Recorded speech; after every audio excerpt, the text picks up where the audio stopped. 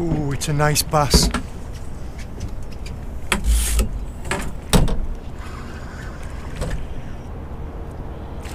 Oh, it is a very nice bass.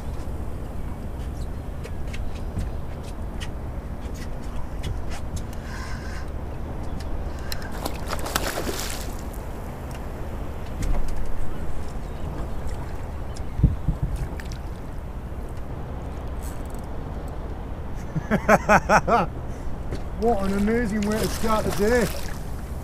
My goodness, that is an absolute chunk. That'll be possibly £7 or £8. My goodness. Oh! Literally, I've just come out to check my pots, and I just kind of thought, oh, this looks like nice conditions. I'll just try this little bit of reef here. Literally, just snapped on a sidewinder lure, boshed it out straight over the reef. Was literally the first retrieve. Look at that fish.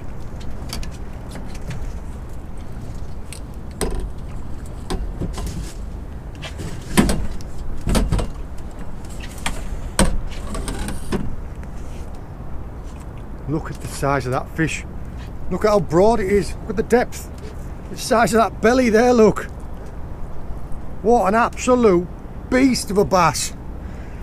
There's the lure that I took it on. What an incredible fish. Oh, I'm absolutely buzzing. You see that there?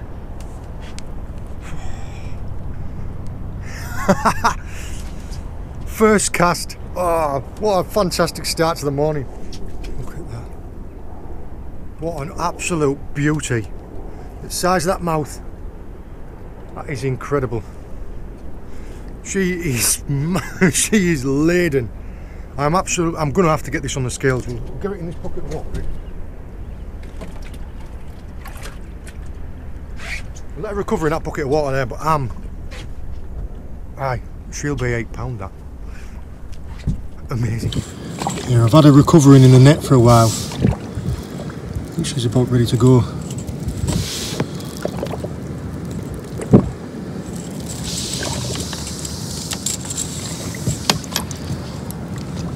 Ready? Ready to go, girl?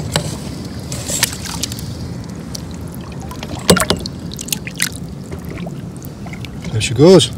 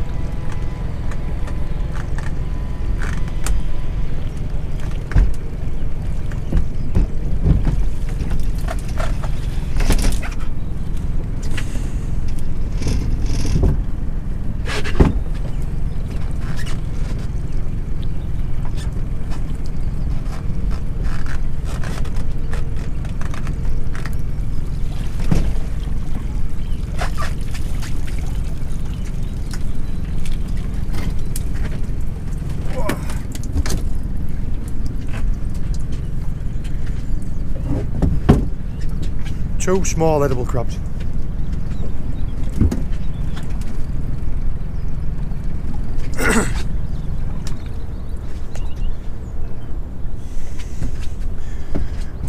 This one has only got one claw.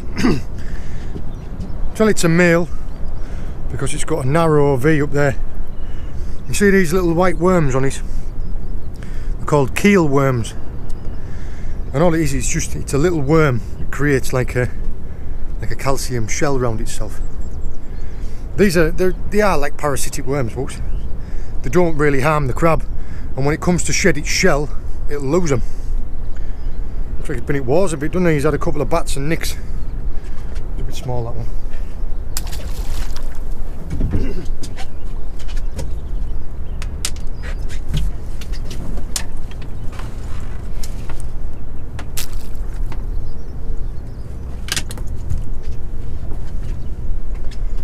There's another little male. Again with some more keel worms on him. This is probably just under minimum size, but you don't really want to be taking them until they're like that big.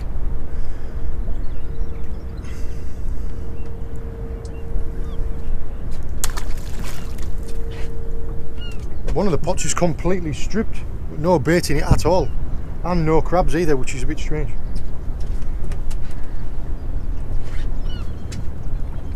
When you find things like that, you kind of think, oh, is there a hole in it? I'll have a good look, I'll rebait them, and I'll get them shot in a different area.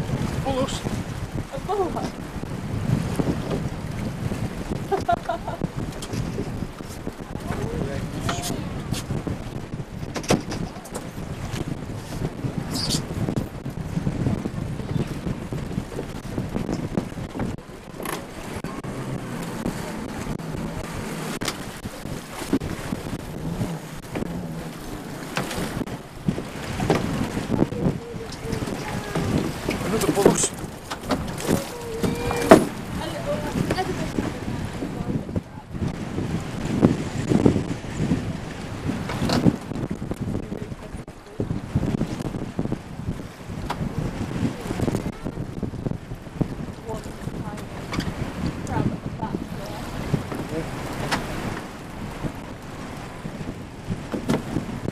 A load of bullocks and a load of little crabs. Just going to dodge this out there.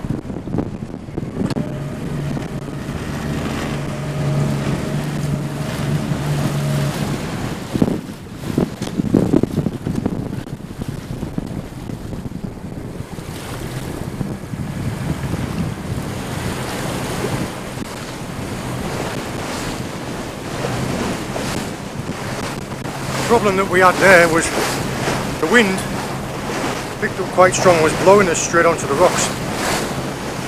So we had to haul the pots real quick and just steam out, and I'll sort them out a bit further out there.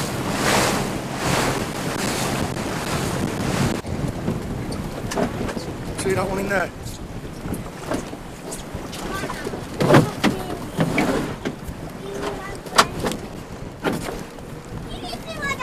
Oh.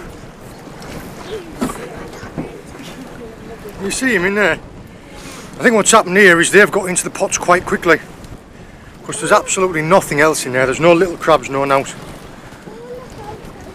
You want to hold one?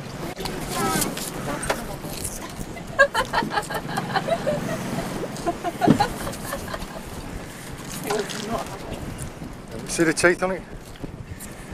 You can see that these are rough ground bullocks just by how dark they are, look.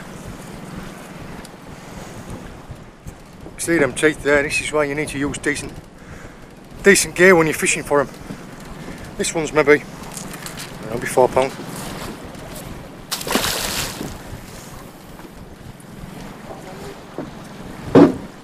This one in here is even bigger. Oh, look.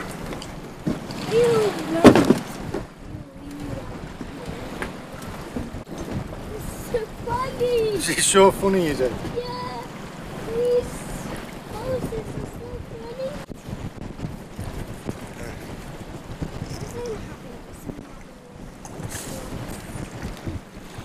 Tell you what, the hell is strong. Another rough ground bullus. Do you want to hold this one? No? Okay. Don't blame you. Now you can tell it's a bullus straight away by its sheer size. You wouldn't get a dogfish this big. Also, you can see these two flaps on its nose there. A bullus is the only one with those. A real big broad head. The size and those nasal flaps says bullus. But yeah, the rest of the pot's just absolutely clean. No bait, no nout. It's okay. There's a little male edible. There's a male velvet crab. This actually would be big enough to take. But we're not after it, we were after lobsters. Let this guy go back.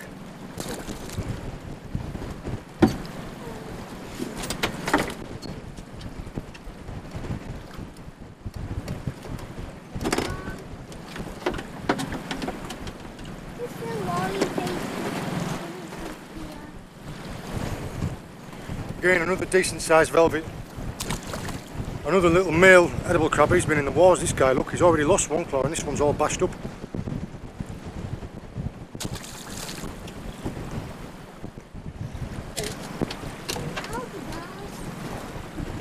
And again, another little edible crab and another velvet. This one is a big one, this one. He was hiding in there, wasn't he? That one's a male. This one actually is a little female.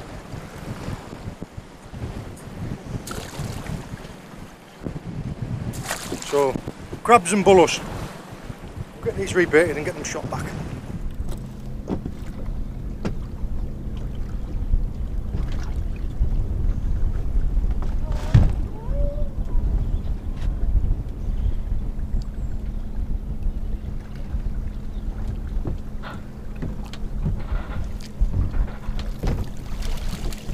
Oh, doesn't get much better than that. Two get big lobsters in one pot. There's one, look.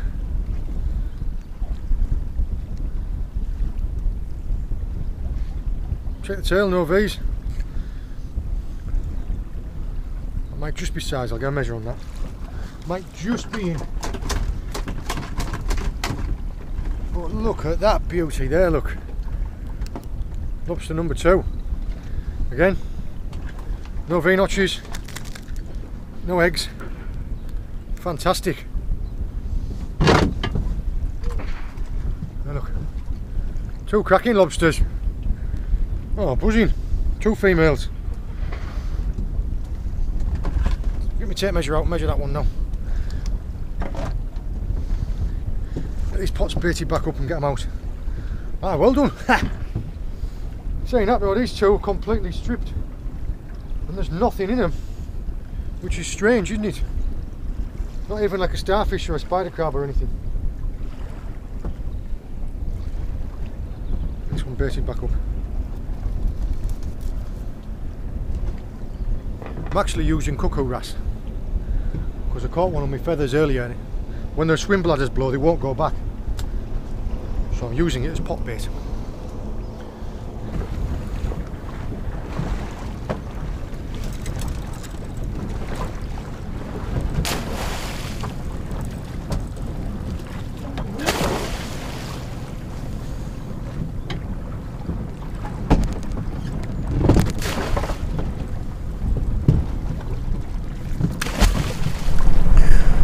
We've got a little bit of an onshore wind here. The pots are in there. We're in 12 feet at the minute, so they're in about 6 to 8 feet. We're only, you'll see in a minute when I spin the boat around how close we are to the shore.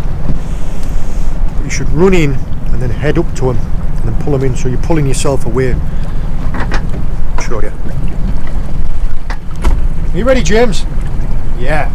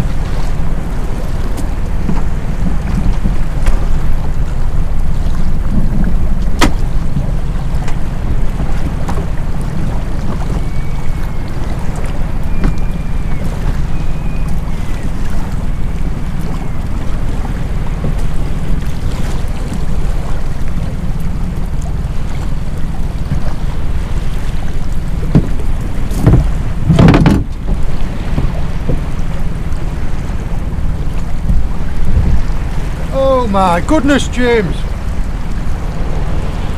What have we got in this one? A dogfish shark. We've got a blooming great bullus in it.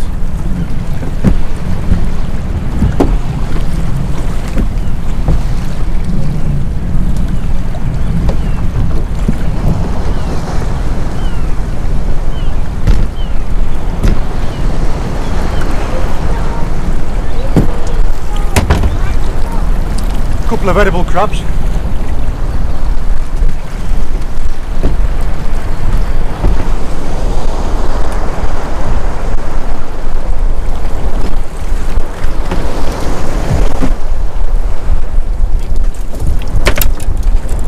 And a baby bullus.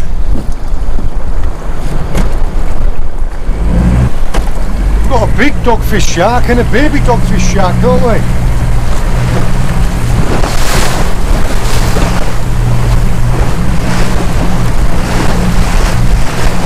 You want to hold him?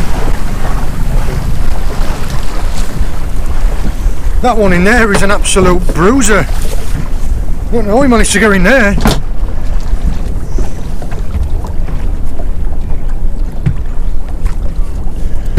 A couple of small edible crabs and a couple of bullus. I'll deal with the smaller ones first. Nope. The little edible crab. That's a little male edible crab. It's probably just below the minimum size, but they're way too small. Don't want to be taking crabs unless they're what.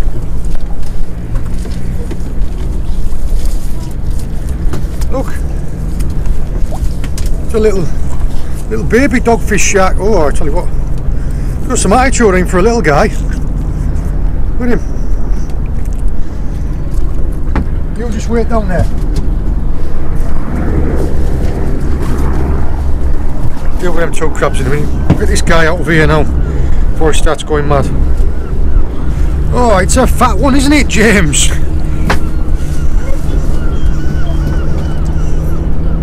That's a monster. That's probably going to be over £10 that.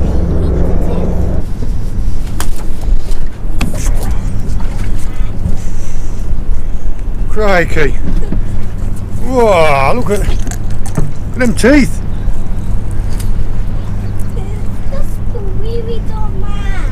It is really mad, isn't it? Look at the size of it, James. It's rattling.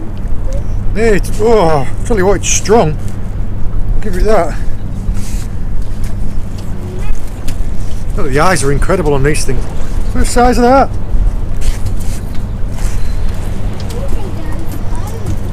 Look at fat belly on it. No, we're not going to take it home. Look at them teeth. Look. No, we'll let them both go. See? You can tell the difference.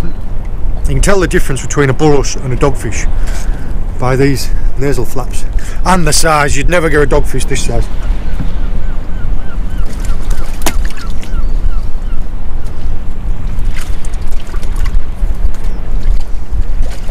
I wonder if it's like mother and baby.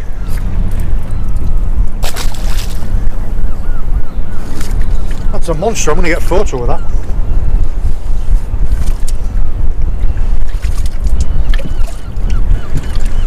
Right, what else have we got here?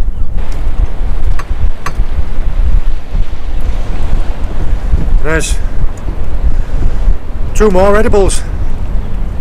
Now look. This one's a male. You can see because it's got like a narrow V, and this one is a female because it's got a wide V. So yeah, a little male and female edible crab. I'm gonna let them go. Yeah. Get our cell moved off a bit. Get a photo of that bullus and get it back.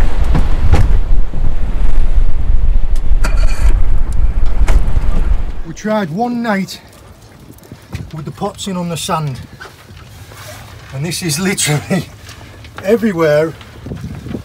It's just full of little tiny hermit crabs, and these shore crabs, look, See, they're actually called harbour crabs. See, they've got like a swimming leg on the back. But every pot is full of, absolutely chocked, full of hermit crabs and shore crabs. You can hear them all hitting the deck, can't you? Oh, there's a big whelk. That's the live creature in there, look. And that shell there, I call it an operculum, but people have told me it's pronounced opuculum. Opuculum. There's a live whelk. But yeah, just millions and millions of hermit crabs. You can hear them all hitting the deck, can't you? One cheeky prawn and just dozens of these. How many little hermit crabs was there, James? So many, wasn't there? Oh, there's a big one there. Going to be forever picking up little hermit crabs off the boat, aren't we, James?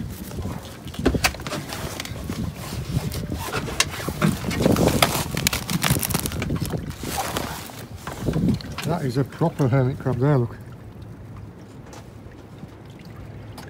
One massive claw.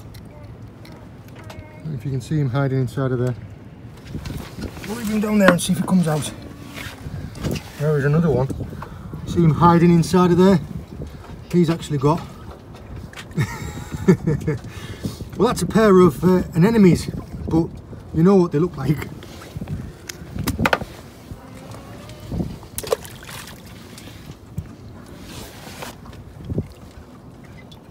That is interesting. I don't know what that one is. Almost looks like a velvet salmon crab, but it's not. Don't know that. I'll have to get back to you on that one. That one is unusual. Yep. There's another hermit crab in there with all the shells. Unfortunately, the audio in this clip was just too bad. It's just too much wind noise. This was actually the last trip of the year with the pots. Everything has moved off into deeper water. The big crabs, the lobsters, the edible crabs, everything else. When it gets to this time of year and it gets cold and the weather gets real bad, they all move off into deeper water. It's just what happens. So it was a perfect time to bring them in. We've had a fantastic year with them so far. We've had loads of great crabs and lobsters out of them. In this last haul, I think it was only a few little edibles, a small bullus and this small female spider crab. But better look for next year.